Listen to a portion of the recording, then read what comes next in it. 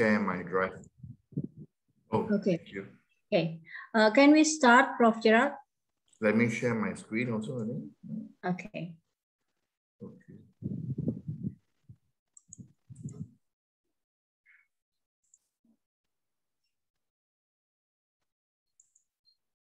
Okay, class, yeah. Thank you, Prof. Gerald, for being here. Yeah, I want to introduce our guest. Yeah. I will share his short curriculum vitae. Yeah. Now we have Associate Professor Dr. Gerald Goh Guan Gan. Yeah. Dr. Gerald is an Associate Professor in the Faculty of Business, Multimedia, University, Malaysia. He read for his Master of Arts Communication and Doctor of Philosophy at University Sains, Malaysia, and Master of Business Information Technology and Bachelor of Information Technology at the University of Southern Queensland, Australia. His research interests are in knowledge management, information system, environmental sustainability, business management, heritage tourism, and mass communication. He has published over 50 journals, articles, book chapters, and conference papers in these areas. Now, Prof. Gerald, here we have students from management and entrepreneurship subject. We invite you because we want to enhance our knowledge and gain some outlooks. How can we find opportunities and face some challenges in Industrial Revolution 4.0. Class, we have 45 minutes for the presentations, and after that we have 20 minutes to have discussions with Prof. Gerald. Prof. Gerald, I think you can start your presentation right now. Thank you. Okay, thank you very much, Dr. Siti Azizah. It's very nice to be here, and it's really a pleasure to be here this morning with all of you here, okay, at your university for this short session that we'll be having. Okay, so I'll be sharing my slide.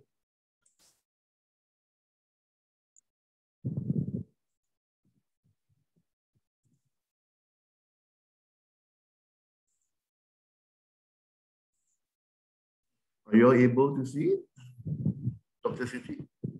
Yes, we can see it. Okay, so very good morning to everybody.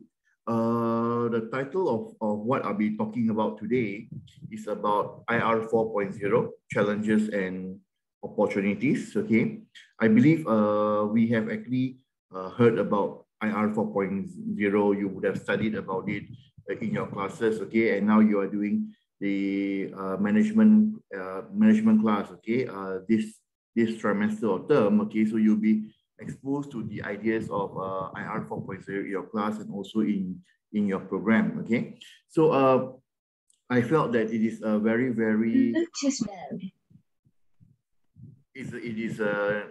it's a good opportunity for us to explore some of the concepts regarding IR 4.0. So basically, we'll be looking at what is IR 4.0, the challenges that we have in view of this, and opportunities, and also more importantly, I would like to share a bit about how students like you would be better positioned for the future, okay, by equipping yourselves with skills, okay, and knowledge, okay, to embrace, okay, the challenges of IR 4.0, because IR 4.0 has actually a very has made, okay, a very significant impact on the way things operate around us. Okay, so in future years, okay, what we have studied, okay, what we are studying now, okay, and what you are studying now may not be fully relevant anymore. So the mindset that all of us have would need to change, okay, to ensure that we can keep up with the pace, okay, of development and also the requirements of industry and requirements of future careers. Okay, so just thank you, Dr. Siti Azizah Amir, for introducing me. Okay, so now I'd like to just quickly, briefly introduce where I come from. So I'm working in Multimedia University in Malaysia, or in short, people call us MMU. So Multimedia University is Malaysia's first private university. We were set up approximately 25 years ago. So we are relatively very, very young, okay? Before MMU was established, there was no private university in Malaysia, okay? All the universities were by the government, okay? But the government at that time felt that it was time for Malaysia to start the idea of having a private university. And we were established, we were invited by the government to set up the first private university. And our role, okay, as in MMU, was to ensure that we came up with the skills that the country needed, okay? Not so much of the normal engineering programs or business programs and so on and so forth, but the role of our university is to provide new skills, future skills that the country needed for development. So I think all of you would be very familiar with Kuala Lumpur, and you see the Kuala Lumpur city center, the Twin Towers, the two Jagong or whatever. A lot of my friends from Indonesia will refer to the Twin Towers as the twin Jagong, so Jagong Kembar, okay? So the Twin Towers is actually the gateway to the Multimedia Super Corridor in Malaysia. So the Multimedia Super Corridor is a national project to develop manufacturing and research and development in the country so that it could help the country to be more developed in terms of the economic progress and also in terms of technology. So MMU is located in the heart of this project. So we are seen to be like the nucleus of this entire endeavor or effort in the country to develop, to help develop Malaysia, okay, and to ensure that the new companies that set up in Malaysia have got the skills and the employees that are required to get the job done. So basically, we came up with a lot of very new programs, okay, that actually were very, very different from what were being offered by other universities, okay? And we keep on trying to ensure that our programs that we offer are catering to the requirements of the future industries. So we have approximately 13,000 students. We are a medium-sized university, and we specialize in digital, okay, innovative and creative programs.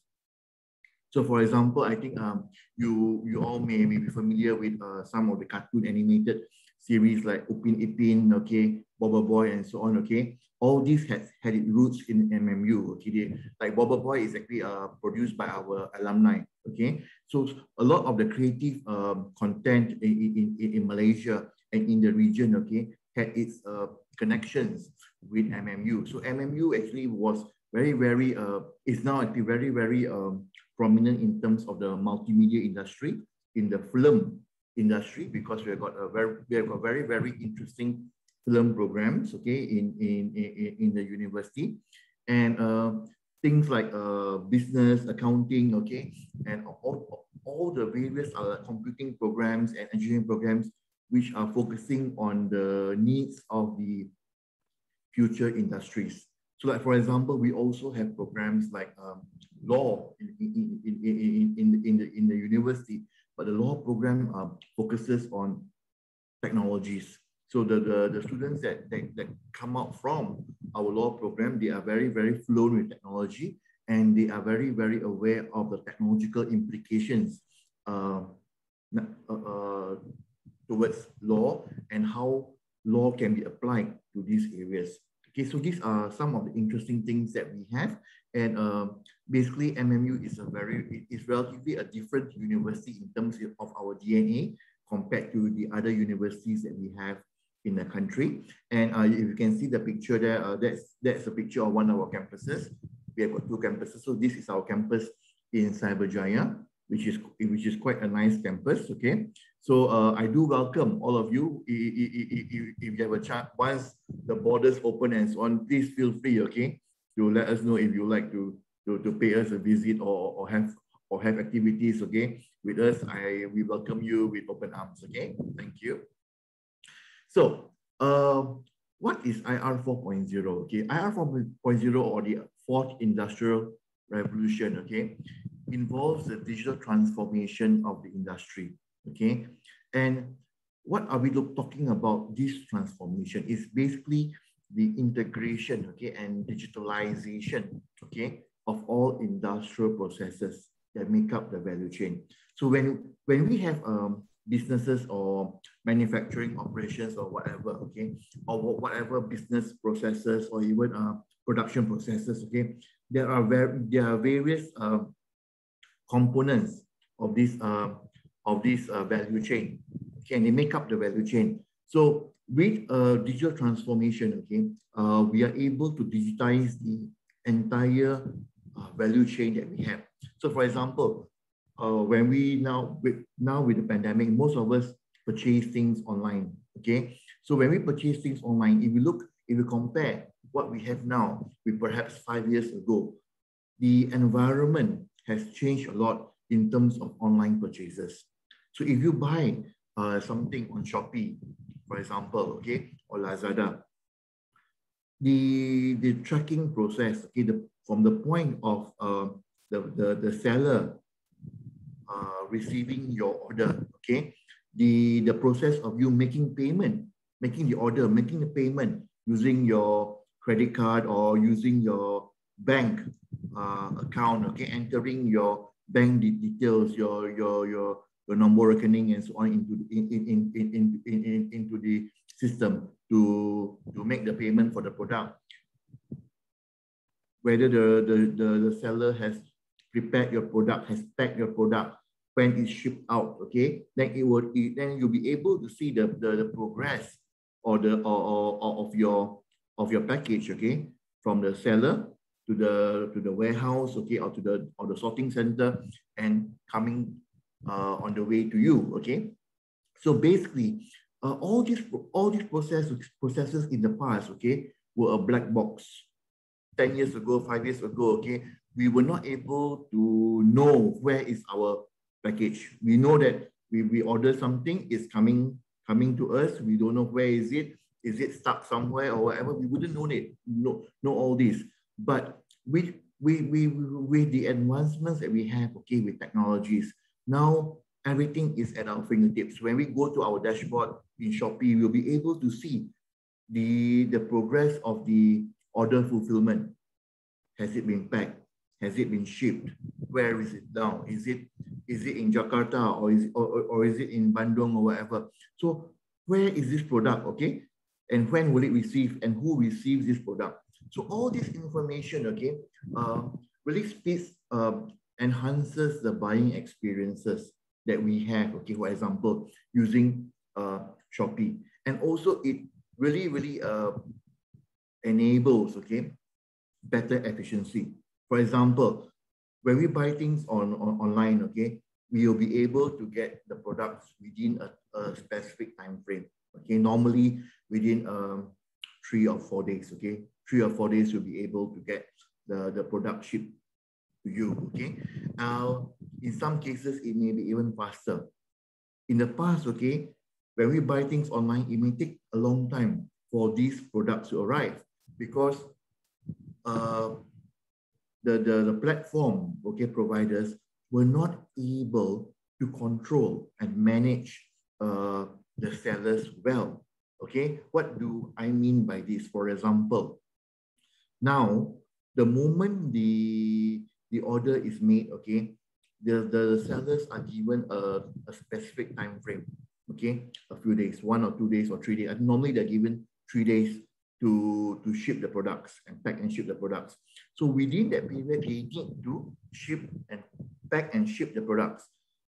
If they do not meet that, okay, time frame, okay, what will happen then is that it will affect their rating, okay, and performance evaluation by the platform, and that may affect, okay, the operations of the seller. And at the same time, buyers, people like us, when we receive these products, if we find that the delivery is slow or whatever, we can rate that delivery process by giving stars and so on. So when a seller gets fewer stars, okay, when a seller does not get 5 stars or 4 stars, okay, it will affect the person's, the sellers, okay, opportunity to get more new buyers. Because when new buyers want to buy a product from a seller, they would normally look at the ratings and the reviews. So if the ratings are low, people will be worried to buy from this new seller because it means that there may be something wrong. If the reviews are negative, then it tells us that there is problem with this seller. Okay, but all these are possible because of the digitalization that we have nowadays. Because everything is at our fingertips, everything is automated. Okay, so this is one of the benefits that we can enjoy and we can clearly see from IR 4.0. Okay. Okay, so now we have IR 4.0, but a lot of you would also know that we have got different industrial or industry revolutions before this. Okay, so in the 17,000 somethings, okay, we have got IR 1.0. This was mechanization, okay, steam power, the weaving loom, okay, to produce fabric and textiles, okay. Then in the 1870s, we have got the Industry 2.0, where we have got the production lines, the mass production, assembly lines, okay, the use of energy for manufacturing. And in the 1960s and 70s, okay, we have got Industry 3.0, okay. So in the 60s and 70s, okay, that's when we have got automation. We have got factories, okay, with a lot of automation, a lot of machines in play, okay, a lot of computers and electronics are being used, okay, in devices and so on and so forth. So with IR 3.0, we saw factories, okay, being able to produce at higher capacity.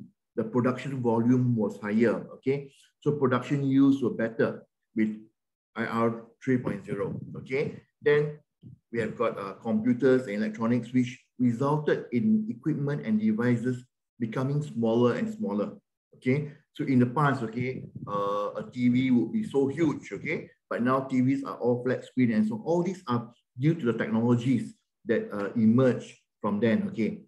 And now for IR 4.0, okay, basically is the era of networks, okay. Networks rule the day, okay. Networks allow us to do a lot of things that was not possible in the past, okay. For example, the example about Shopee just now that I shared with all of you, the ability to track your packages and so on, it can happen now because of networks. The ability of the availability of reliable networks, okay, everywhere, okay, at the warehouse, by the delivery partners and agents, okay, everyone has access to these networks, which was not possible in the past, okay. So these are some of the things that make that are making IR 4.0 possible, okay. And the Internet of Things, okay, the concept where all devices are being connected. For example, last time, if you want to control, if for example, if you are traveling away for holiday and you don't want your house to be dark, you don't want your house to be gelap, okay, so you either turn on the switch, but the problem with the switch is that when you turn on the switch for the lights, okay, the lights will be on 24 hours, okay, then you'll be wasting electricity. So one way that people use, okay, to manage the lights in the house would be to use timers, okay, and these are all mechanical timers. So it'll be like a plug that you put onto your power socket, and you set what time you want the light to go, the light to go on and so on. So that would be one way, okay, or another way would be to use a photo sensor to sense the light, okay, when it's dark, then the light will go on. But nowadays, okay, using your mobile phone, your smartphone, you are able to control anything, okay? Because everything is connected to the network, and the ability for people to control, okay, all these devices from your apps on your mobile phone is possible. So now I'm in Brawijaya. My house is in Malacca, okay? So I can control my lighting in the house, okay, using the smart bulb. So in a few places in my house I use smart bulbs, okay. So I'm able to control the color. I'm able to control the time that I want it on, okay. Then if I can set timer like normal, or I can even turn it on and off through the mobile phone remotely, provided that the networks are all in good order. So these are some of the challenge of the opportunities that we have, okay, with IR 4.0. And if we look at IR 3.0 and IR 4.0, some of you may be asking, both are manufacturing. So what's the difference, okay? In IR 3.0, we have automation. Factories are producing in large quantities, okay? Assembly lines and production lines are producing around the clock, okay? The key word in Industry 3.0 is mass production. Production is done at a very, very massive scale. You have to produce in large quantities to be profitable. However, in IR 4.0, we have that assembly lines, we have that production lines, but it also allows for customization.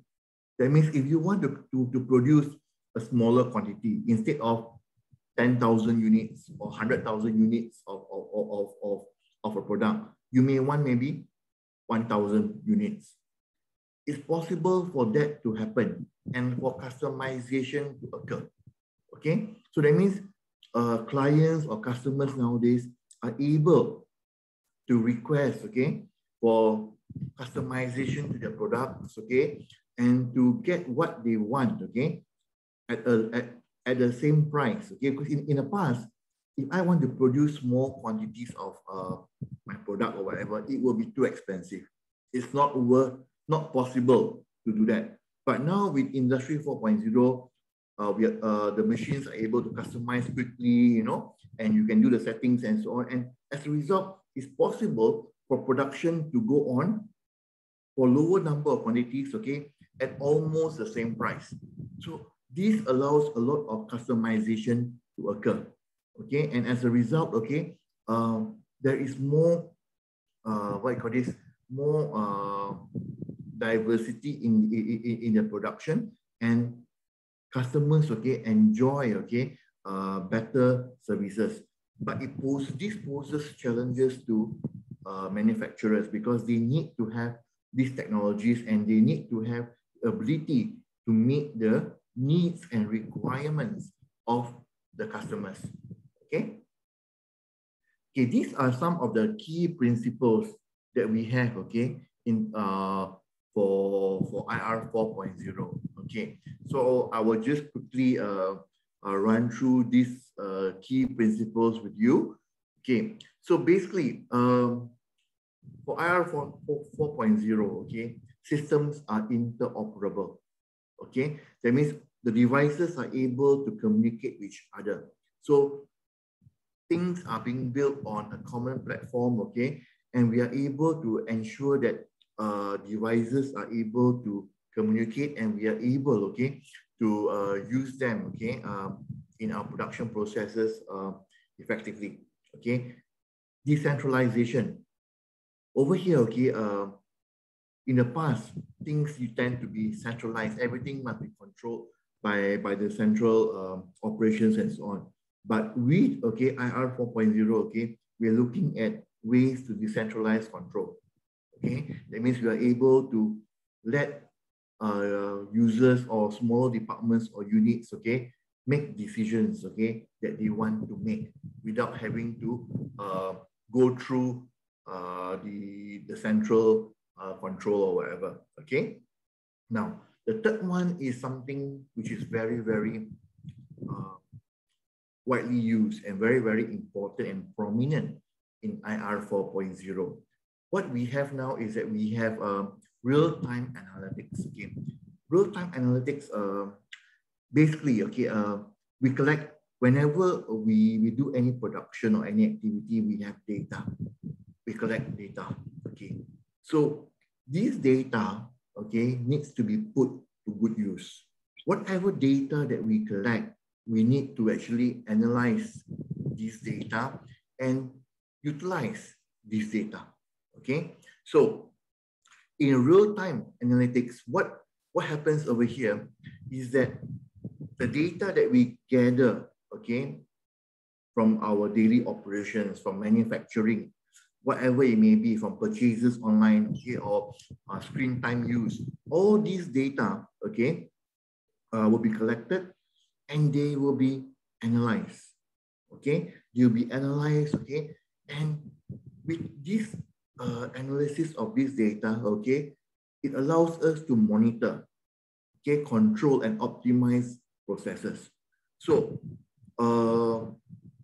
nowadays, okay, in the industries, okay, and also in employment market, there is a huge demand for people who can do data analytics. I think in Indonesia, okay, there is also a demand for graduates who have got data analytics skills. Okay, in Malaysia, the demand is very, very high because data analytics, okay, is very, very important. Okay, now because companies have a lot of data, but they need the skills of people to be able to analyze the data, to get meaning from the data, to see what is happening and what can we do to improve, okay, from the data that we get.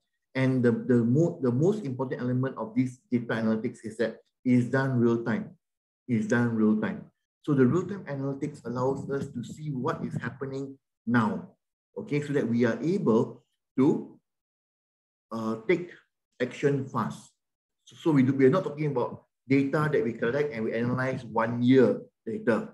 We are not looking at that normal timeline that we had in the past, okay, whereby it takes months to analyze data, which makes it rather pointless. So now with real-time analytics, we are able to get the data as we get it and analyze that data immediately or as quickly as possible so that we are able to make decisions fast. Okay? Like for example, Shopee, the example that I said before, they will be able to see who are the sellers who are not packing or shipping out the products fast. Okay, so they will be able to monitor these so-called sellers. Okay, and then they'll be able to, and also, okay, for example, like for the Uber, Grab, okay, and I believe in Indonesia you have Gojek and so on. There are a lot of analytics on the riders, okay, and the drivers, okay. So as a result, okay, the companies are able to see who are the riders, okay, who are having issues in terms of service and so on. So like, for example, like Grab in Malaysia, if a particular driver gets a lot of poor feedback, okay, the rating, the number of stars is low, maybe 3 stars or 4 stars, that rider, okay, or driver will be disadvantaged. How?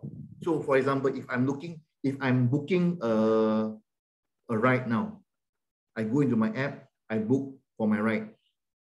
There may be a lot of cars around me, or Grab cars around me, okay, waiting for my booking. But okay, those drivers, okay, with higher rating scores, okay, they will be able to get my booking, okay, they will be able to see my booking faster than the other people, okay, than the other people with lower rating scores. So that helps them, okay, to get the business faster, okay, and get rides faster and earn more money. So that is a way that some of the companies use, okay, to motivate their workers, okay, like for the Grab drivers and so on, to motivate. But also for Grab, okay, there are a lot of models, whether they are auto-assigned or they can choose or whatever. These are various models that they have. But in short, okay, just to make things simple, that is how the real-time analytics, okay, data, okay, will be able to actually ensure that the operations of Grab improves. People are happy with Grab, because if customers are not happy with Grab, then they will find another provider. Okay, so with real-time analytics, okay, Grab is able to manage how they prioritize certain drivers or so on and so forth. Okay, virtualization. Okay, over here, basically what happens now? Okay, if in the past, okay, I think some of you students would not have experienced this. Okay, for those of us who are older, okay, like me and maybe some of your lecturers, okay, the computers that we had in the past are all very, very big and bulky. Okay, so when we talk about computers are very, very big devices, very, very heavy. Okay, and also very, very low capacity. Okay, but nowadays, okay, and when we talk about data storage, now we're talking about terabytes. Okay, during my time when I was studying in the university and so on, we talk about megabytes. Okay, megabytes. If you get a few megabytes, you'll be happy at that time. Now you get terabytes, and we are still not satisfied. Okay, so in the past, if we want to store data and so on, we need to carry storage devices. Okay, if we kept the hard disk will be heavy. If we don't want that, then we will have our this and so on. Okay, so we will be carrying a lot of these devices, okay, with us, okay, to store our data. Okay, but nowadays, okay, in terms of processing, in terms of data storage, everything is on the cloud. Everything is available online. Okay, so the machine power, the storage capacity need not be with us physically. It is all out there in the cloud. You click this location on your computer, you get access to your data. If you need processing power or whatever or services, you click, you get access on the cloud. Okay, those services, those apps and so on. So as a result of it, we have an era of virtualization. Okay, whereby a lot of things, okay, are available at our fingertips and not necessarily physically with us. Okay, and with the use of sensors and also systems and so on and so forth, are able to help companies, okay, operate more cheaply and more efficiently with all this. Okay, now service orientation. Okay, if we look at how businesses operate nowadays, okay, the focus on providing good service is very, very prominent. Okay, the main focus nowadays is giving good service to people and also excellent service, okay, to customers. Okay, so the same goes for manufacturing lines. Okay, the service orientation is very, very important. Okay, and the last principle that I would like to just touch on is about modularity and scalability. With IR 4.0, everything becomes more scalable and more flexible. Okay, so it is no longer rigid like what I said just now. Okay, with IR 4.0, okay, you can produce smaller quantities, customize those quantities. So there's a lot of flexibility and ability to meet the needs of the customers, okay, and we can scale the production and operations in accordance with the technical requirements and the demand in each business in each area. So as a result of it, okay, customers are happy. Businesses are also able to do it. In the past, okay, businesses wanted to do all these, but they are not able to because the technology does not allow for such thing to happen.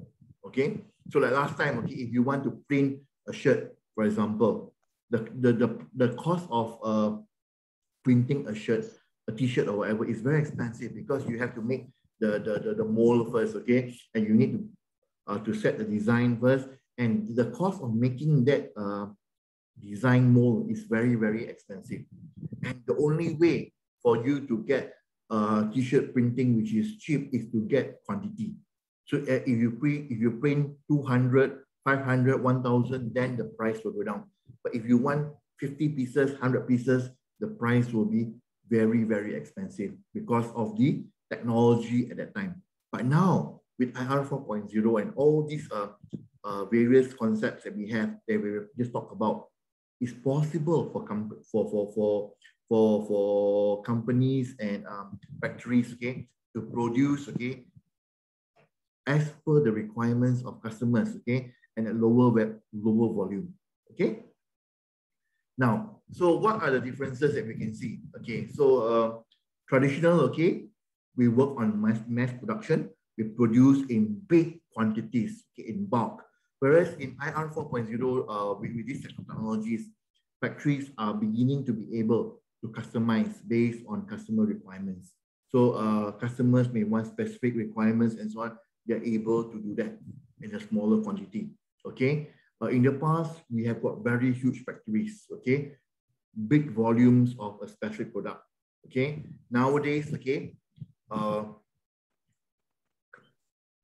industries are working on smart factories, okay? Smart factories with flexible production at a competitive shop, okay? At a competitive cost.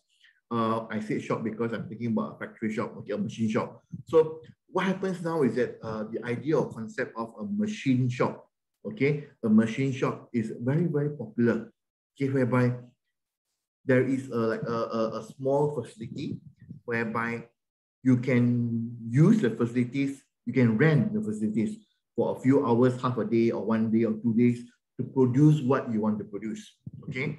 So the idea of a machine shop is also a result of IR 4.0, whereby the machines are able to be reconfigured, okay, to produce various items. Example, digital printing and so on and so forth. So machine shops, okay, or factory for hire or customizable factory, okay.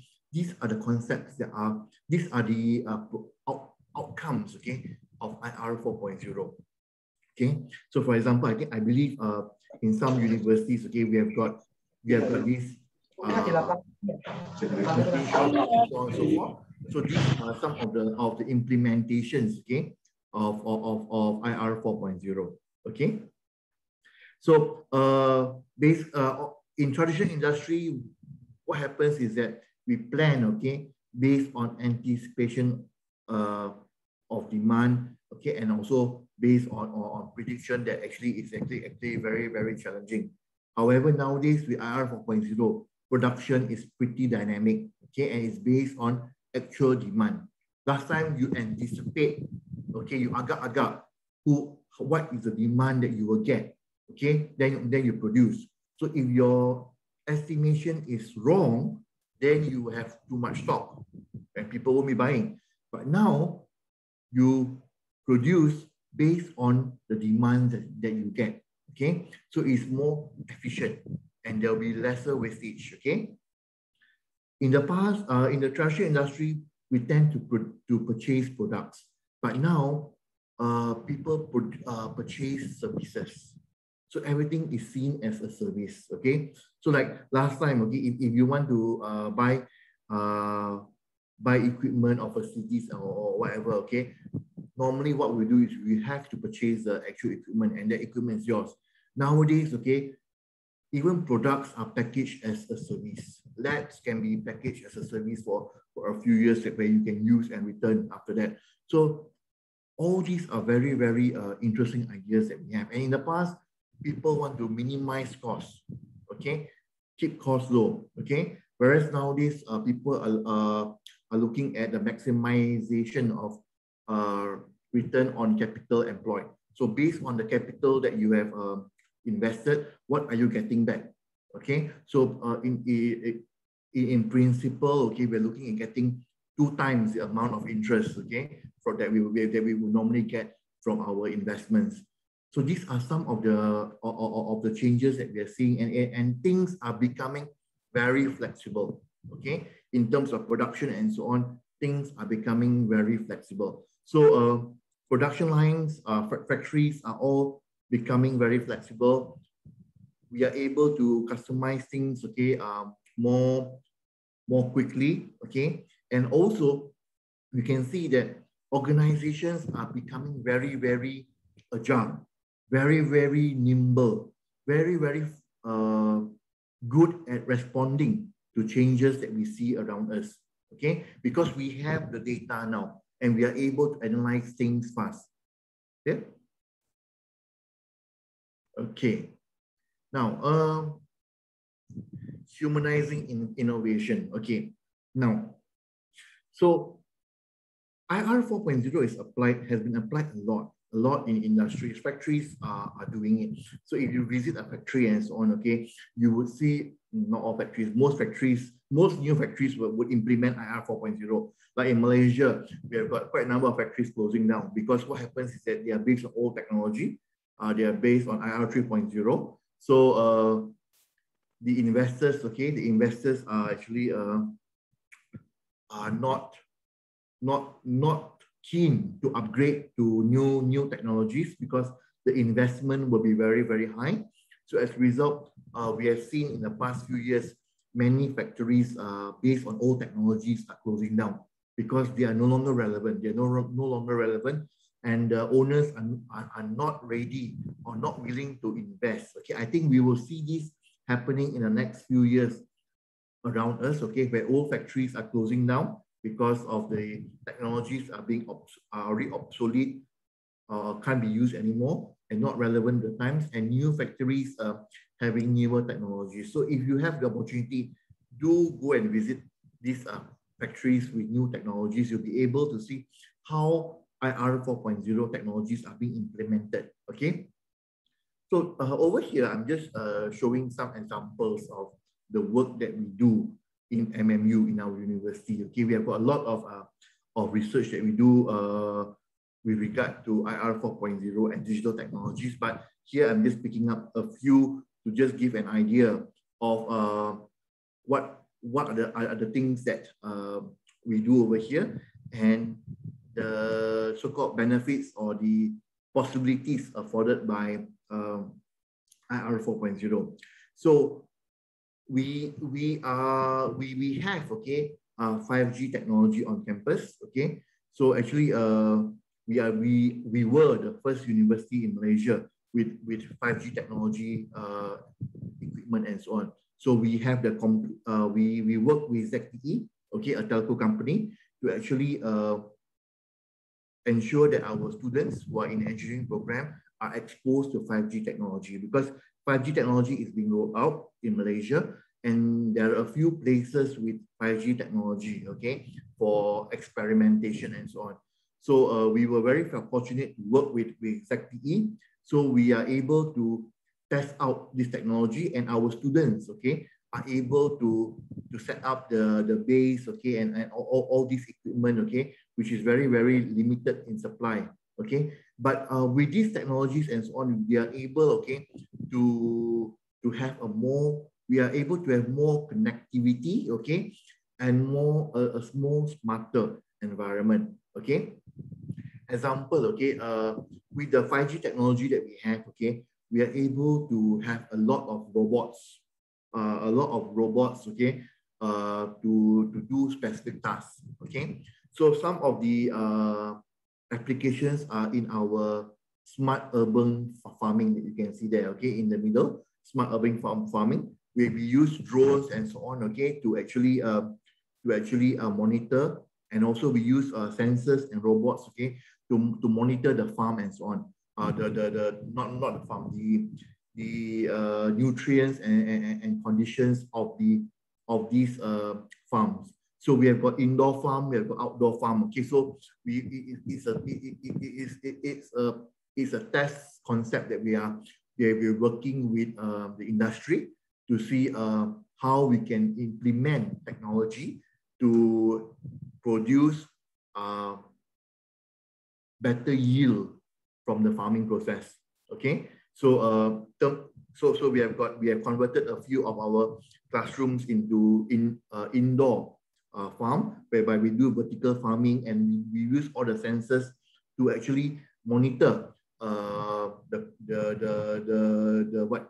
amount of fertilizer used, the lighting, and so on, to ensure faster growth, okay, and better quality vegetables and so on. Okay, so when people visit our university, okay, we sometimes give free vegetables because we harvest from these farms, okay. But the output from these farms, we give our students, okay, who are from the lower income group, they get the vegetables and they sell it, and they get the income and they use it to help them, okay, with their living costs and so on campus. So although these are technological projects, we also look at the CSR element to help our students, okay, who are from the lower income group, to help them survive and also cover their costs living in university. Okay, so smart urban farming is one application of the technologies that we have. If you look at the second box, we have got AI and artificial intelligence and analytics. Okay, so we have a lot of projects in AI analytics, because MMU, our computer science program is, I think, very, very popular, and most of the companies prefer hiring our graduates because they are very, very hands-on and they've got the skills that are required by the industry. So this project that we have, okay, we work with INCA. INCA is a healthcare lab, okay. So what we do is we try to analyze the data, okay, that they have, okay, and we give them real-time processing, okay, of whatever data or applications that they want, okay. So as a result, they are able to respond better, okay, and faster to the industry, okay, and the projects that they do on campus, okay, that are good will then be applied to their projects in industry. The fourth example that I have here, digital home, okay, is actually an interesting project that we have, because it creates the smart home, okay. And the smart home that we created, or digital home that we created, was actually a project that started 15 years ago. Okay, so 15 years ago, the technologies were very, very basic. But now, okay, the whole house is, the whole smart home, okay, is fully functional. We are able to control the various things that we have in the smart home with IoT and so on. And more importantly, we embed different innovations that we have. So for example, in the smart home, we can also sense, okay, penceroboh, intruders in the house, okay. How do we do it? Because our IT people, okay, they are good with biometrics. So biometrics, normally we use our fingerprint, okay, our mata, our retina, to recognize whether am I Gerald or is that Dr. Siti or whatever, okay. But what our researchers do is they can recognize people from the way people walk. Cara berjalan. When people walk the gate and so on, they can recognize, oh, this is Dr. Gerald, this is Dr. Siti Azizah. They can recognize the people. So when they see somebody that is walking different from the people that are the occupants of the house, okay, then they can flag off as an alert. So that's a security application that they have. Another application that we have is the elderly. It can detect people who fall down, fall detection. So if let's say ada orang tua di rumah terjatuh atau apa, no, the sensors will give a warning, okay, so that people will know that there's someone who may have fallen down at home. So these are some of the various applications, and all these are possible, okay, because of the network technologies that we have, okay, the sensors and all these are examples of IR 4.0 and how it affects us, okay? So there are many more applications, but I won't go on to all these examples. And finally, okay, technology is important, but in MMU, we also believe that the other policy aspects and the social science aspects of technology is also very important, okay? So we work very closely with the MCM. C is Multimedia and Communications, okay, Malaysian Communications and Multimedia Commission, Suruhanjaya Komunikasi Malaysia, okay? And we work with them, okay, to come up with cyber law. Okay, cyber law, for example, cyberbullying, okay? So nowadays we see a lot of youngsters, okay, going online, okay, communicating using social media, Facebook, TikTok, or even Instagram and so on, okay? But what happened is that there is a lot of cyberbullying going on, okay? So we are working, our lawyers in MMU, okay, are working closely with the people in the government to come up with policy and draft, okay, that will be coming up, that will be tabled in the parliament, okay, to become a law, menjadi undang-undang baru, okay. So these are some of the things that we do, okay, with regard to IR 4.0, and these are very, very interesting things that we do. But I believe, okay, many universities all around the world, including your university, are doing this, okay. But maybe you are not aware of what your professors are doing. But there are a lot of interesting things that are going on around the world with regard to IR 4.0. Okay. Now, so what are the challenges? Okay, what are the challenges? Okay, because I felt that I wanted to touch a bit about you as students. Okay, because the future ahead is very, very challenging. Okay, it brings a lot of promises, a lot of potential for us. Okay, however, okay, we have to have the right mindset and to be ready for the future. Okay, so if you look, you look around us and so on. Okay, you would see that a lot of people are saying that the jobs are changing. It's true, memang the jobs out there are changing a lot. The future of jobs will be very, very different from what your father, your mother has been are doing now. Okay, because the nature of work has also changed. Okay, you see that from IR 3.0 to IR 4.0, things are very, very different. Okay, so if we look on the screen now, on the left and on the right, okay, you have got the future jobs and the jobs that will be declining in the future. Okay, so repetitive tasks, for example, data entry clerk, admin, bookkeeping, and so on. All these jobs will be declining. These jobs will be declining. Okay, this type of jobs will be declining in the future. Okay, those manual works will tend to decline. However, the jobs that will be growing and that will be in demand, okay, are ability to analyze data, data scientists, how the ability to play with data, okay, AI, okay, big data specialists, digital marketing and strategy specialists, okay.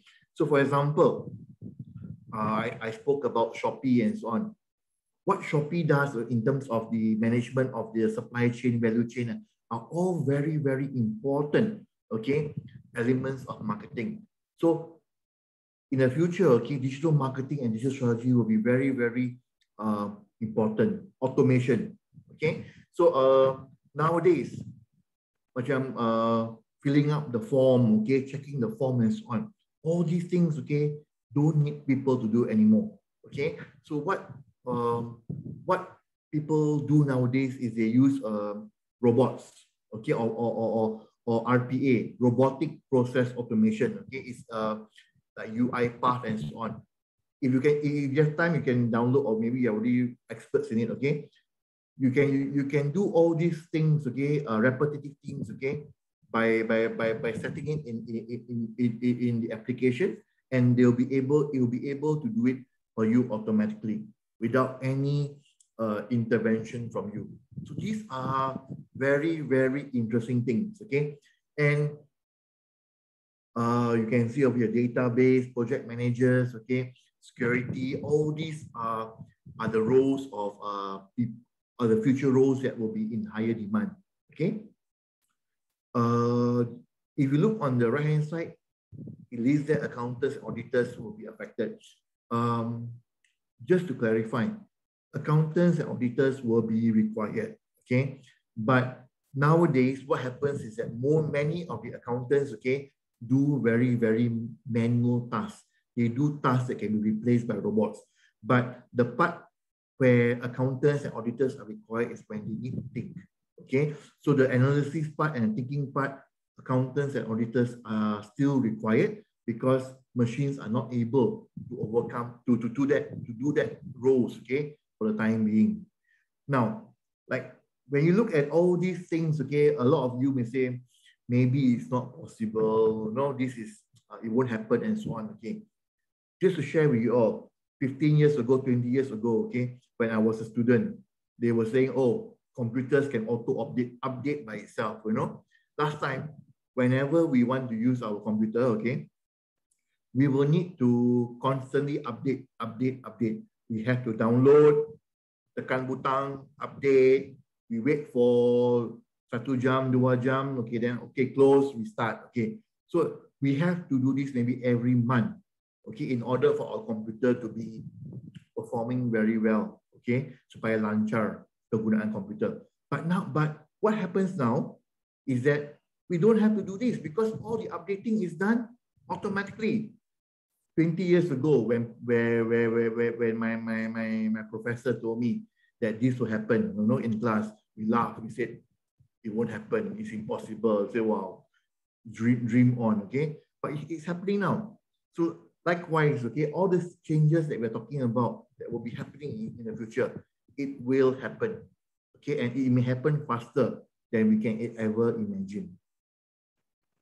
Okay, so in the World Economic Forum's Jobs of Tomorrow report, okay, what they have said, okay, is that these are the areas that will be growing, okay. So there will be new job areas, okay, that will be coming out. For example, data, AI, content production, and so on and so forth.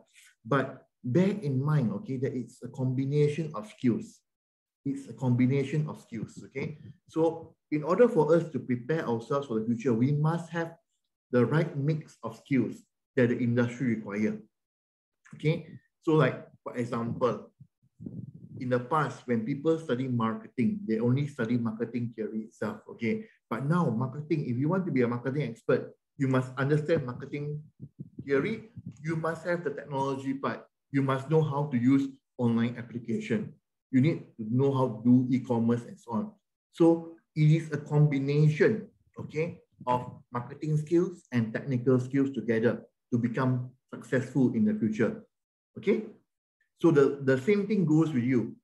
We need to ensure that we pick up technical skills, digital skills to be relevant in what we do, okay. So it could be, for example, your data analysis skills, okay, being able to analyze data, okay, fast.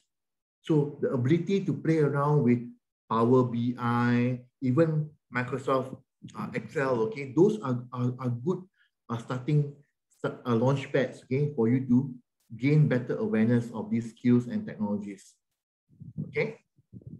So what are the other skills, personal skills or soft skills that are important, okay? The skills that are required by industry is analytical skills and innovation, okay? So try to focus on your analytical thinking and innovation, okay? Active learning, complex problem solving, critical thinking, creativity, leadership, and so on and so forth. So all these soft skills are very, very important, okay, to enable you to be employable and highly sought after in the future, okay. So studies is important, but at the same time, ensure that you develop all these skills, okay. And these skills are best developed when you take part in activities. Okay, you take part in activities organized by your professors, by your university, take part in them. Competitions, okay, take part in them. Okay, even if you don't win, it's good. It's okay because you learn from that process. Okay, and that process helps you a lot to be a better person. Okay, and it will prepare you for the industry. So try to expose yourself to all these. Okay, and these are the skills that employers are looking for.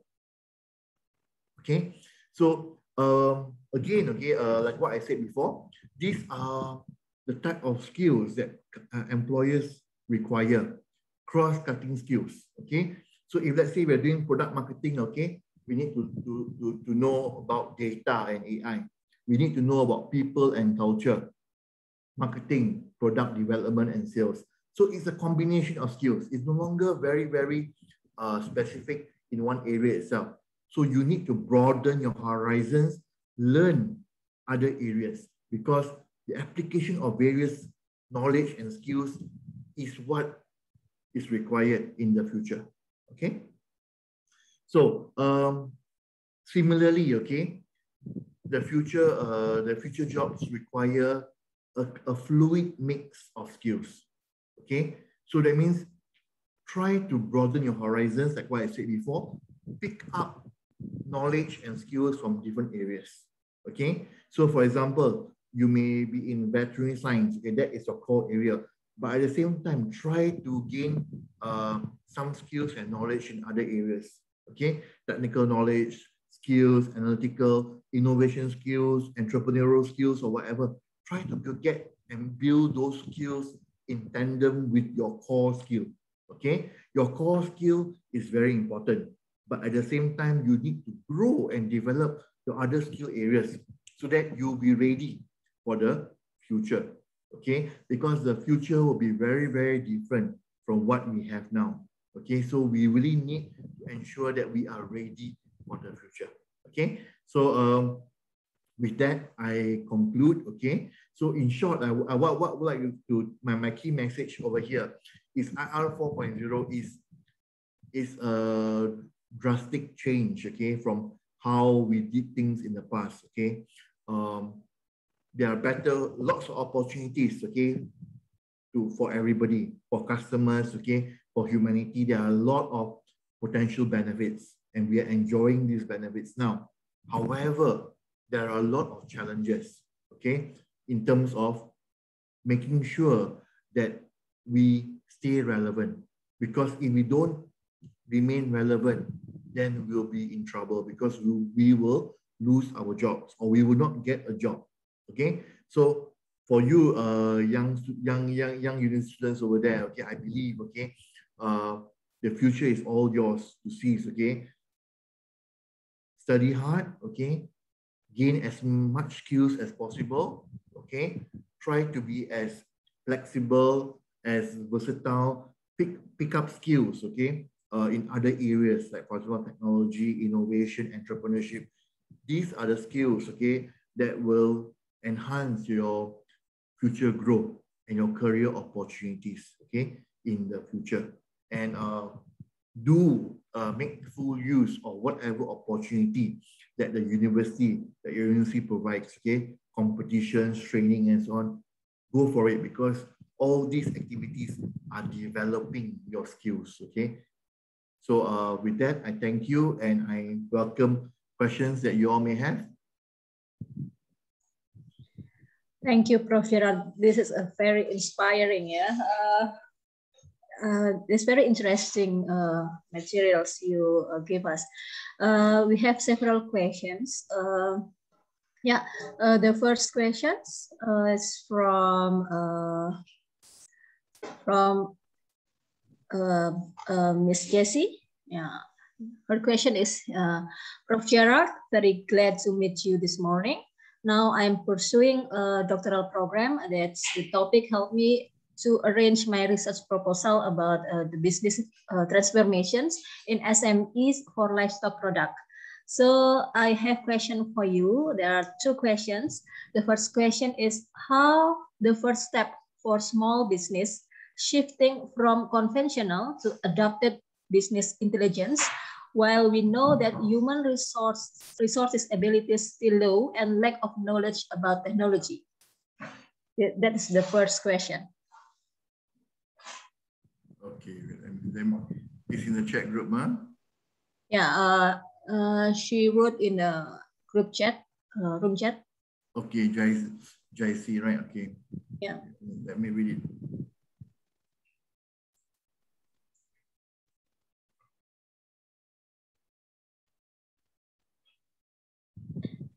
Okay. Basically, JC, thanks for your question. Okay. Yes, it's very true that lack of knowledge is one challenge. Okay, one challenge that we have. Okay.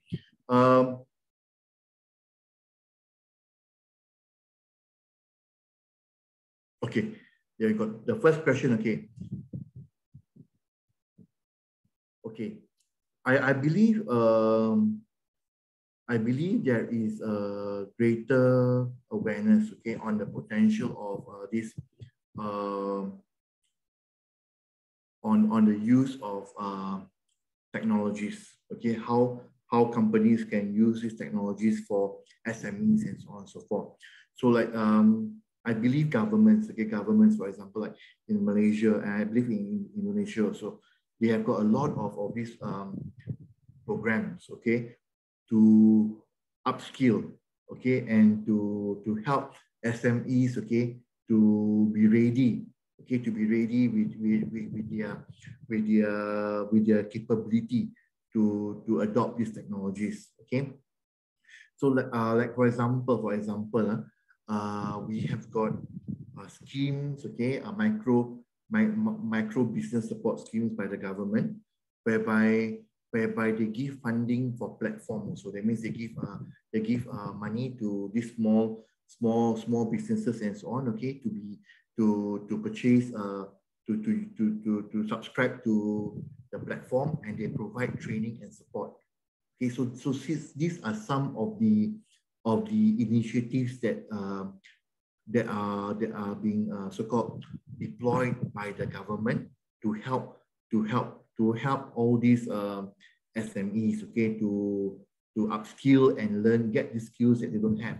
Also, a lot of universities, okay, in Malaysia are doing a lot, okay, in terms of our CSR to help SMEs, okay. So like for example, like my faculty, okay, we do a lot of free CSRs, okay, with online CSRs for businesses and so on to help them upskill. And I believe, okay, although it may seem difficult, okay, many people now realize that if they don't adopt technology and all these online business skills and so on, they will be left out, okay. So I know of a lot of home business people that do cooking at home, bakery, cakes and so on, okay, and sell online, okay. They are actually following YouTube, for example. They follow YouTube videos on how to boost their sales and so on. So they know they are picking up all these skills available online through YouTube, and also they are going for courses. Okay, so I know of people around me that actually are going for weekend classes, online courses or whatever to upskill themselves. So the awareness is there. People know that they must go online to do the business, okay, and they know that they don't have adequate knowledge. So they improve their skills. They improve the skills on how to do it. And it's very important that people improve their skills and not get someone to do it. I know of cases of people whereby they don't know how to do the account for Shopee or Lazada. They call someone to do it for them. Account is there, but they don't know how to do it. You know, so it becomes a problem because you have an account, a seller account, but you cannot do business over there. You know, and that friend of mine, okay, kept on telling me, you know, he wants to do business on Lazada, on Shopee. So we helped him to come up with the account and so on, but he can't do it. He can't do it. So we advise him, why don't you just sell it using WhatsApp? Okay. So he said, no, WhatsApp cannot make business and so on. But we told him, we taught him how to how to use the WhatsApp, how to use the WhatsApp story and so on, you know, and to share with the group and with the context, okay? So he is doing good business now. So I think, okay, number one, awareness is important to upskill. Number two, use what technology you're comfortable with, okay? Don't adopt a technology that is beyond your ability, because some of the technologies are quite complex. If it's beyond your reach and scope, then don't go for it. Use technologies that can help you do business. Don't you adopt technologies that will be there, but gives no effect or impact to you because you don't know how to use it. Okay. The second question that she has, as we know,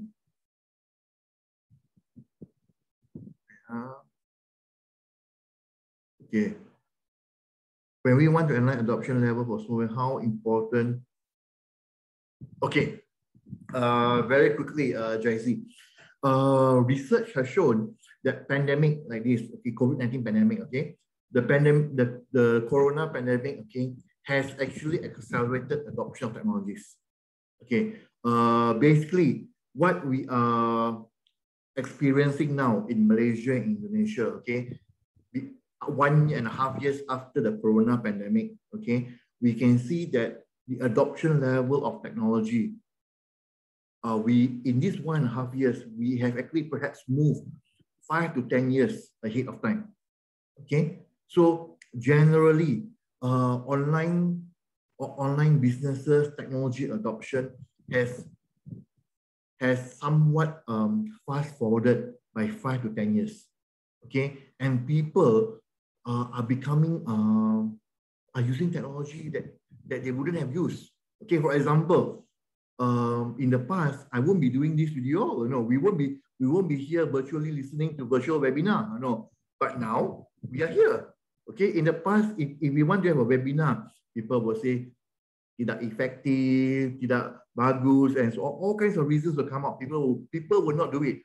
But now we are doing it because we have no choice. Okay, so due to the pandemic, like COVID-19, okay, this has accelerated the adoption of technologies, and from what we can observe, it has fast forwarded things 5 to 10 years. Okay, 5 to 10 years. So we would only be doing this maybe in 5 years, in 2027 or whatever. But thanks to somewhat thanks to what has happened, okay, we are able to do this now. No one would have imagined, okay, students will be studying at home for 1.5 years in the past, okay? But with COVID-19, whether we like it or not, we are making it work, okay? Online exams, okay, last time, okay, in my university, online exams, tak boleh, tidak boleh. Okay, now everything is online exams, okay? And the online exams, that the software that we use are so good, okay, because they're even better than humans, okay? Because even if your eyes look up or whatever, it will detect it and will send an alert warning. So students can't even think about cheating because the technology is so good over there. So yes, okay, we are able to adoption levels have increased a lot. Okay, let me go fast. You have many more questions, huh? Yes, we have a lot of questions. Okay, Linda is the next one. Okay, social media is a marketing tool that is quite influential in selling products, okay, new products. But there are some areas that we can't reach. Then what are the tips so that we can market these products and reach remote areas when there is no internet?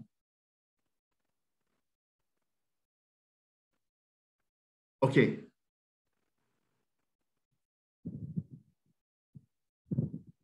Social media can reach. Okay. A key marketing principle that we have to remember is that reach is important. Okay. So if our communication or our promotion can't reach them, okay, then that will be a challenge. Okay, that means we obviously can't use social media for that segment or that segment on the market. Okay, so a classic example. Okay, for example, okay, if let's say, okay, we have got people that are living in the jungle. Like in Malaysia, we got orang asli, okay, or orang asal who are living in the jungle. Okay, no TV, no electricity, no phone connection over there. So there is no way that any TV advertisement can target them because they don't have access to television in the past. Okay, so if you want to target these communities, okay, then you will really need to look at what alternative or traditional or what other promotion strategies that you may want to use that can reach them. Okay, so it's either you bring technology to them, okay, or you bring the promotion to them without technology. Okay, because the medium is very important. The medium must be able to reach them, okay, for you to achieve what you want to do.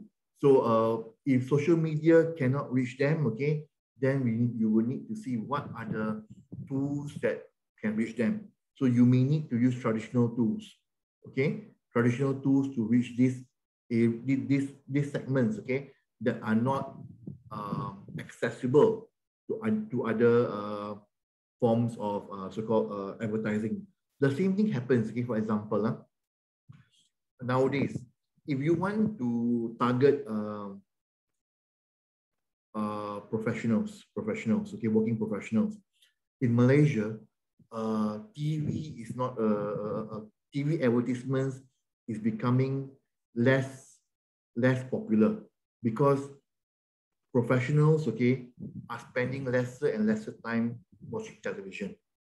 Okay, professionals, if you want to reach professionals, working professionals, the way is number one, through online advertisement, social media, and also web banners on websites, and radio. Radio has become very, very popular because people are stuck in their cars. Okay, people are traveling. But now radio is not popular during the pandemic because people cannot drive. Okay, so people can't go out driving because of the lockdown and so on that we have in Malaysia. So internet is becoming a very, very good, important platform for advertising and promotion. Radio is also popular, but now because of the pandemic, it has gone down. TV has gone up now. Okay, but once things go back to normal, TV will be less important for working professionals. Radio will go up. Okay, so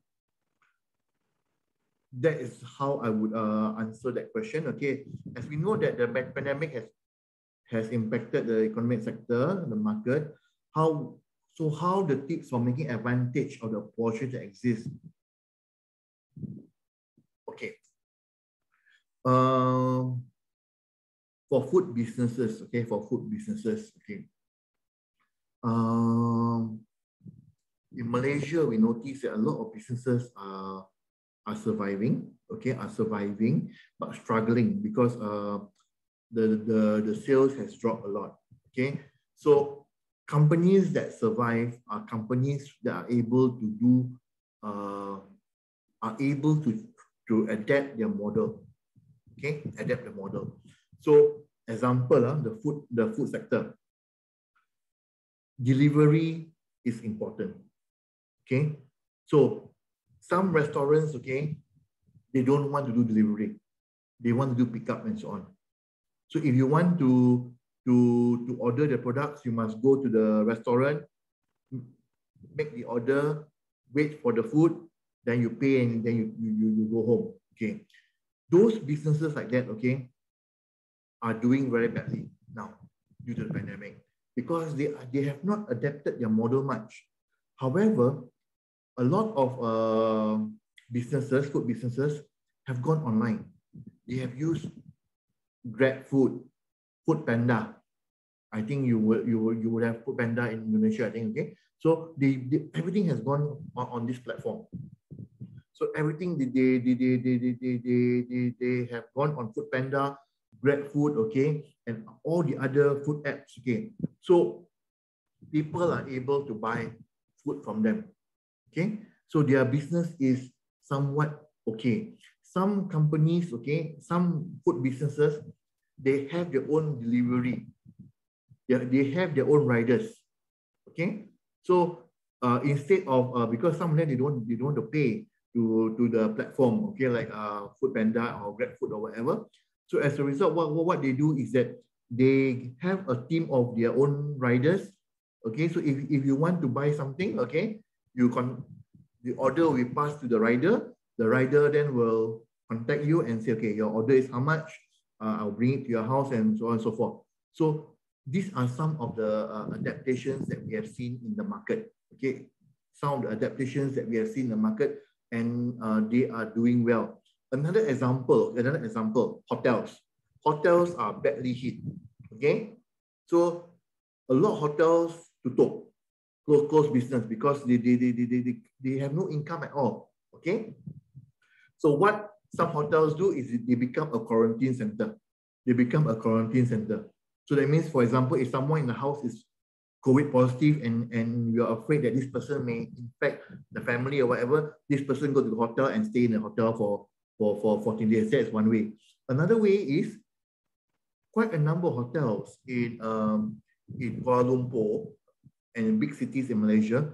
What they have done is they have converted their hotel business from nightly stays to monthly stays.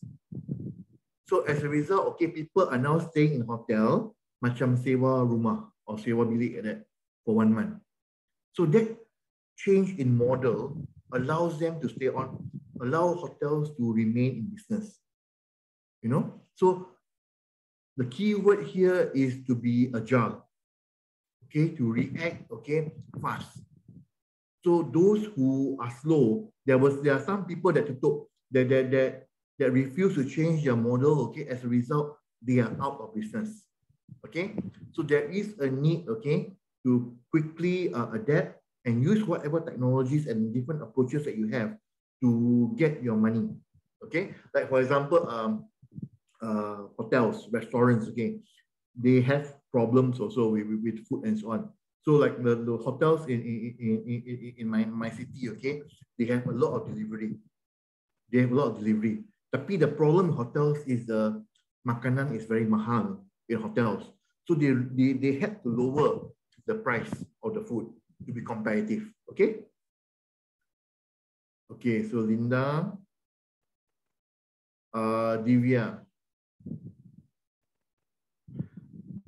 says, okay, I may have been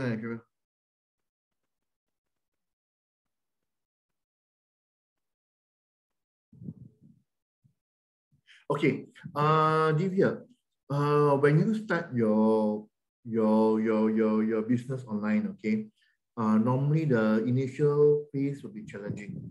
The initial phase will be challenging for you to grow your business, okay. So most online shoppers or online sellers, okay, they will take maybe like a month or so to actually get the business moving, okay. So the key thing that the key element that is very important in online business is to be clear about what you want to sell. Okay, your products. Your products that you sell have to be related with each other. Okay, don't sell only satu item or 2 items. Okay, sell a few items. Maybe let's say 10 or 20 items. But these 10 or 20 items are all related in one area. Okay, so for example, if you're selling computer products, they are all computer related products. Okay, you start with a 10 or 20 item portfolio. You may want to, getting your first buy is very slow. Okay, so you have to be patient. Okay, try to promote your product to your friends, okay, and your contacts. And once you get the buy, make sure you service that buy, that purchase well. Okay, provide good service, get good ratings. Okay, once you get good ratings, then you see that the momentum will pick up. Okay, the momentum will pick up. most sellers that don't do well online, okay, is because they only sell 1 or 2 items, okay, and as a result, they don't get they don't build their credibility and they don't get the volume, okay. So be smart, okay, and also choose the products well. For example, okay, if you want to sell, okay, let's say t-shirt and also maybe an anting and subang or whatever, which is better? The earring is better because the earring, okay, you don't have sizes. You can have various designs, but you don't have to worry about sizing. But if if you are selling things like, for example, t-shirt or whatever, you have to worry about sizing, okay? So you have one design, then you have so many sizes to worry about. And for every size, you must have stock some more, you know? So it becomes complicated. So try to start off, okay, simple first. Once you have got more volume in business, then you can move into other areas that are more complicated, okay? So don't bite off more than you can chew, okay? Start small and manageable, okay? Remain focused, give good service, okay?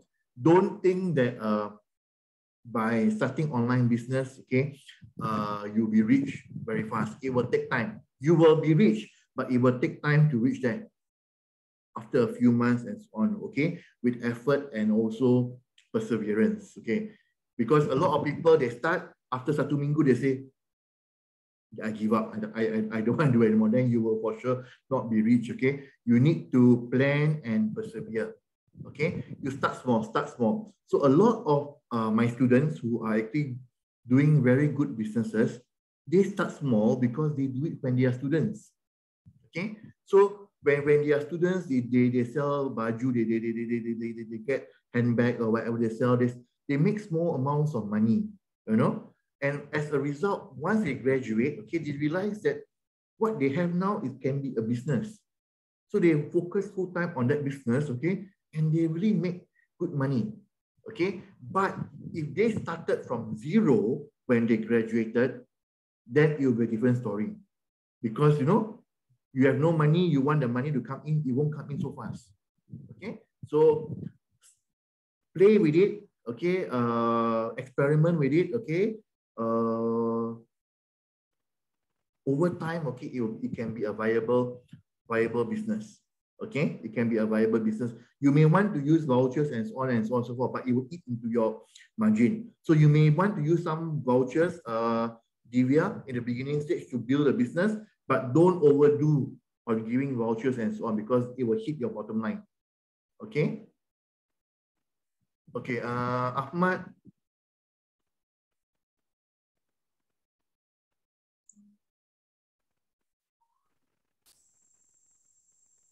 Ahmad says how in complex, okay. My question is, what should small scale do to realize in the okay. Okay. Ahmad, okay, you have got very interesting question. Okay. Now, with IR 4.0, the technologies are can be expensive.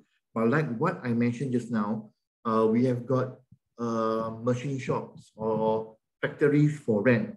Okay, I'm not sure whether this is becoming popular in Indonesia or not. Malaysia, we have a bit coming up. In the US and so on, this is something very popular. Okay, the machine shops, factory shops, and so on. So people are able to rent the services. Okay, so the rental of services is something that you can look at. Okay, so it's not possible to buy all this equipment. It's expensive. So look at ways to collaborate with factories, because some factories, they may have downtime. So you can ask them to produce for you. Okay, so like for example, I've got students in the past, okay, that that came up with an entrepreneurship project that work on herbal tea, okay. So they came up with Kachip Fatima, all those kind of tea and so on. So what they do is that they don't have the factory, but they approach a factory to actually do the packing for them and the production for them and so on. You know, so the processing and the packing is done by a big factory that produces for well-known brands, okay? And they had to pay a fee for it. And it's quite affordable. It's quite affordable, okay? Because the university, we give them money to do the project. So it wasn't so much money. It's only a few thousand ringgit that we give them. So they were able to do the production, the packaging, and it came out like a normal, like a commercial product and so on. And yeah, it's possible to start off slow, okay? Your last part is that, okay, what to focus on. Okay, what to focus on depends on what you are good at, okay? What do you have access to, Ahmad? Okay, so if you're good in IT or whatever, okay, then you may want to do something along those lines, okay? But at the end of the day, okay, you need to do what you like to do, okay? If you don't have interest in that product or service, okay, then it is very difficult, okay, to maintain that, that drive over a long period. You need to like what you do, okay? So do something that you like, something that you have access to, okay? And look around and see what is the environment like, okay? So like for example, one of my students was actually came from a fisherman family. His family are all fishermen, okay, in a kampung area dekat pantai, okay. So he studied marketing, okay. So after studying marketing and so on, okay, he went to work and so on. Then he realized, okay, that what his family is doing, catching fish, can be a good online business, okay? Because people in the city area, they want fresh fish, okay? And we know, like in the city area, we don't get very fresh fish. Our fish are actually frozen fish that are being kept for some time. So what he did was, he came up with an online business delivering fish that is caught by his family, okay, to people in Kuala Lumpur, okay? And that became a very, very good business, okay? So that became an online business, but it was, what my point over here is, do something that is relevant to you with appropriate demand in the market, okay? So see what you are good at, what you have access to, and what the market require, and make sure that there is this match, okay? When you get this match, then you'll be able to come up with these products and so on, okay? Okay, Harry. Yeah, last question, I think. Harry asks, okay, what we must prepare and what skills we must have to face challenges. Okay, if you don't want to be replaced by robots, what should we do? That's a very good question, Harry. Okay, if we don't want to be replaced by robots, we should not be a robot, right? Okay, that's my answer. Okay, so basically, don't do repetitive things. Okay, that means if your work, if what we are doing is being very repetitive, okay, day in, day out, the same thing over and over again, okay, and it can, something that is potentially replaceable by a robot, then we are at risk, okay. So the advantage of us humans over robots, okay, is our ability to think, to analyze, and to process, okay. So make sure we use this ability to think, analyze, and to process well. Then if we are doing that in our work, then we will not be replaced by robots, okay. Analysis, playing with data, okay. Not tabulating, if let's say kira-kira, total, that one robot can take over. But manipulating the data to come out with knowledge, okay, so that we can make decision. That is the thing that we should do, okay? So as long as we can use our brain to do work that creates more value, then we won't be replaced. Like what I said before, accountants, those accountants that do work that require thinking, to analyze, to interpret, they are safe. Tapi the accountants that do the checking one by one, now that one will be potentially replaced by robots. Okay, so anything that requires thinking skills and so on, okay, focus on that. Okay, so technical skills like Power BI, data skills, Excel, and so on. These are very, very important skills that we require. Okay, so explore all these technologies, and most of you are graduate students. So as graduate students, okay, your thinking skills are good. Okay, so like for example, in Malaysia, the challenge that we have is that a lot of students don't want to do masters or PhD because they say that they don't see the benefit of graduate studies. That's a problem that we have. They think that graduate studies is a waste of time, okay, and they won't learn much. But luckily, there are some students who pursue the graduate studies, and after they completed the graduate studies, they realized, okay, that completing a master's or whatever, okay, prepares them better for the workforce. Okay, they are able to analyze things better. Okay, they become more confident with themselves. Okay, so I think like for the graduate students here, once you complete your graduate studies, okay, you will see the difference in yourself. You'll be more confident. Okay, you'll be able to articulate better, and you'll be able to reason and use your God-given brains. Okay, in a more productive manner. And you'll see things or problems, okay, very, very differently. And it will really, really be a good investment for your future. Okay.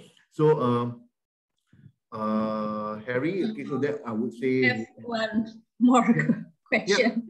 Yeah, from Christian Michael. Okay, one more question. Okay. Very long question.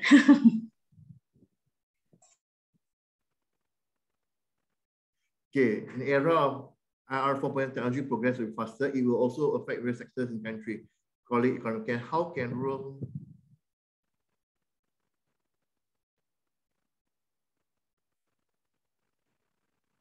okay, number two, what things should be developed, improved by rural?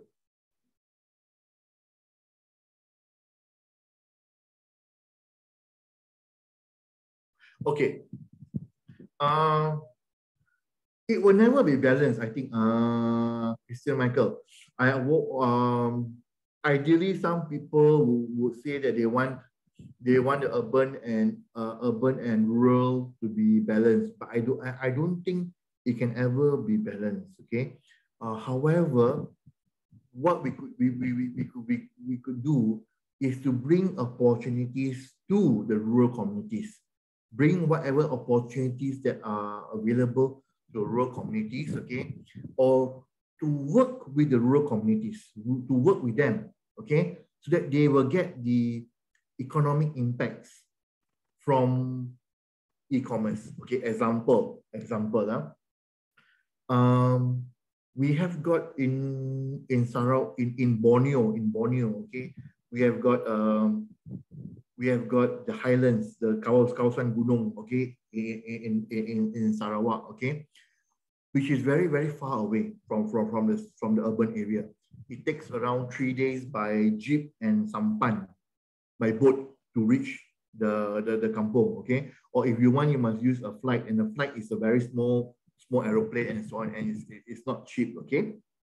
So it's very remote, okay? And people over there, what happened is generally the economic well-being is low, okay? The economic well-being is low because they are not able to, they are very, very remote, right? Terpencil, you know, in pedalaman. So as a result, there is no economic activity there. Internet pun tak, very limited. Telco coverage maybe yes, okay. So there is very little things that they can do. Okay, so there was one group of students, okay, who went there to volunteer, not from MMU, from other universities. They went there to volunteer to do water pipe, to bring to do a piping system there at the kampung to help the kampung people. So when they stayed with the kampung people, they realized that betul-betul kesian because they have no opportunity and the income level is low.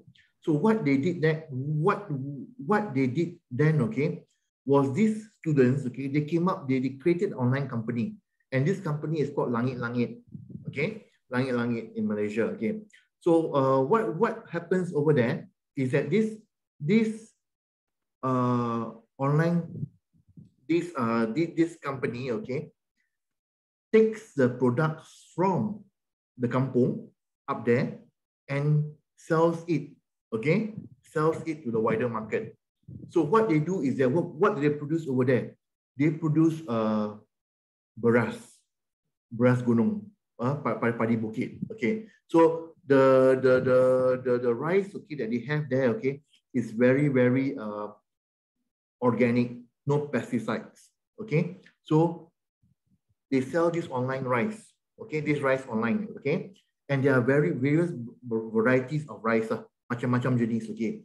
Then they sell also garam, salt, natural salt, okay, Highland salt, okay. So they make their own salt over there, they sell it over the online also, okay. Then a lot of like products like ginger, dried ginger, okay. So as a result of this group going up to the mountains to help them manage their production, you know, and so on and so forth, they are able to sell the extra rice that they produce, okay, to the urban folk, okay.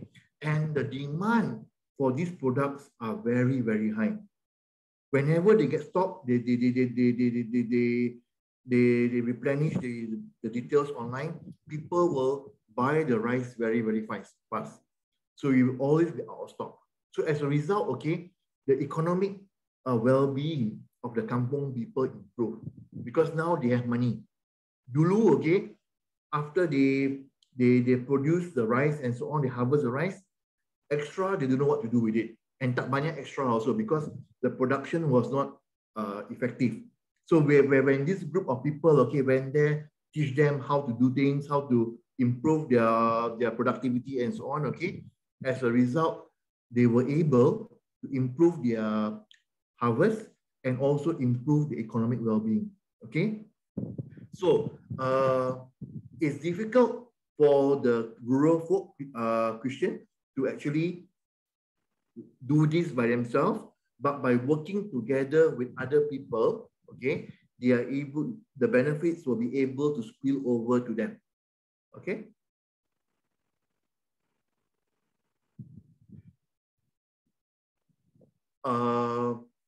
Based on what I see, okay, it may not be possible to actually teach the rural people fully about all these things, but we can bring the benefits to them and work with them, okay, work with them on how to improve production. For example, okay, in the rural areas, okay, the ginger, the halia that they have, okay, is very nice because it is organic, okay, and there is no fertilizer or pesticide that they use. So how do they produce ginger? They will just tanam the ginger in the jungle and let it grow for 1 year. After 1 year, they harvest it, you know. So by teaching them about how to do this in a large quantity and so on, okay, they will be able to enjoy the benefits, okay.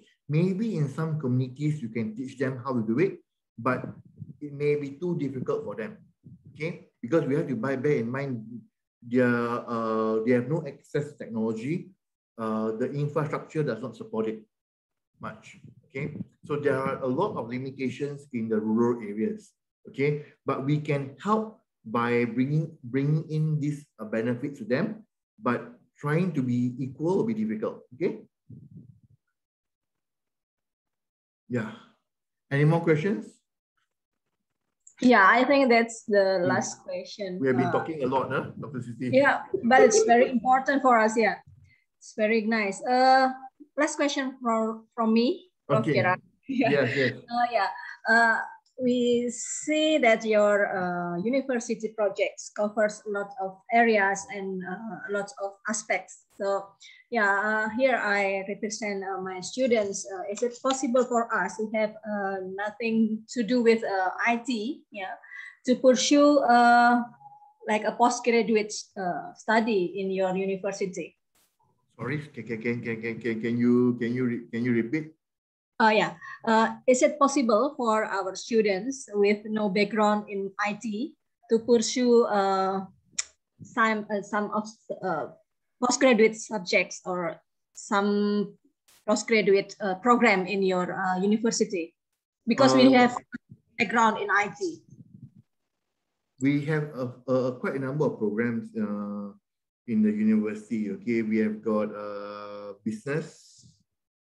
We have got communication. We have got creative multimedia is actually very creative multimedia, IT, and engineering.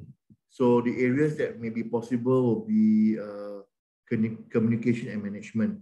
But we have to look at their background and so on, the profile. Yeah. Yeah. So okay. Because I think like Indonesia, I think the government is sometimes quite strict with the kelayakan masuk, entry requirements. So we have to look at the field of study. And so, but we have business, we have got communication, we have got law. But we don't have anything in sciences. But we have bioinformatics. We have bioinformatics in the university also under IT. Okay. So bioinformatics, what they do is they use technology for biological purposes. Yeah.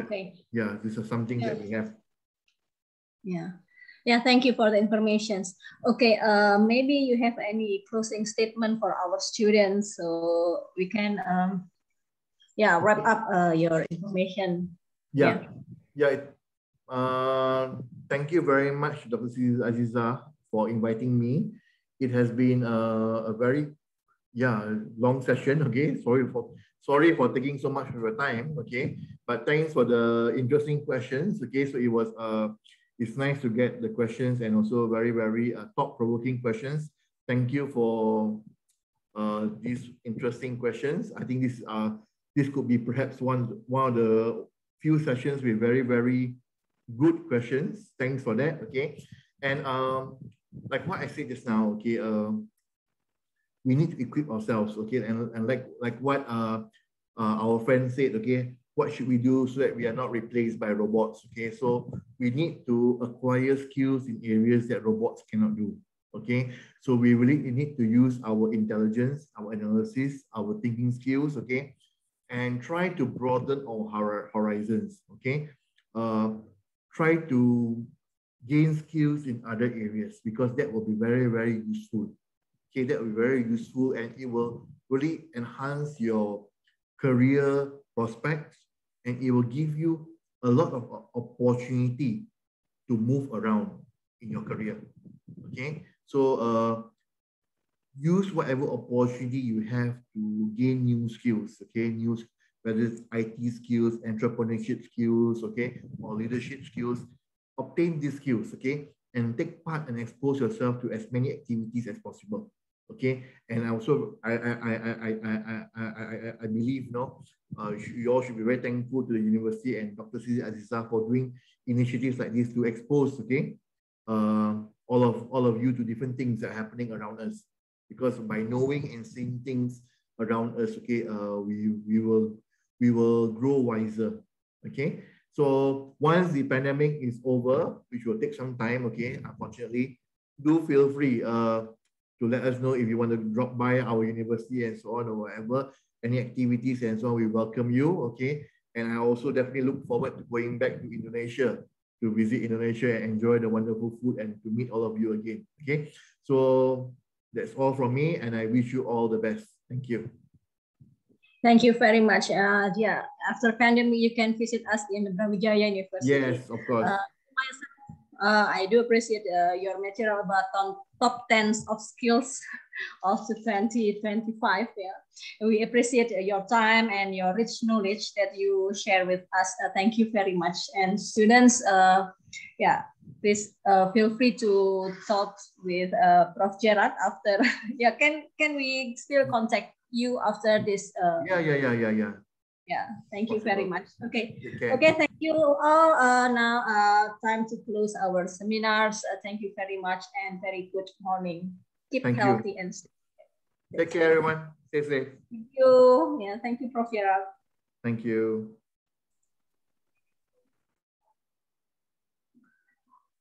Okay, students. Yeah. Now, yeah. Ketua kelas bisa mengumpulkan report ya, siapa saja yang bertanya, tapi saya sendiri sudah punya sebetulnya ya. Oke, terima kasih atas perhatiannya. Jangan lupa untuk absen. Nanti saya juga akan membuka absen di Gapura. Jangan lupa untuk absen. Terima kasih. Wassalamualaikum warahmatullahi wabarakatuh. Waalaikumsalam warahmatullahi wabarakatuh. Terima kasih, Bu. Terima kasih.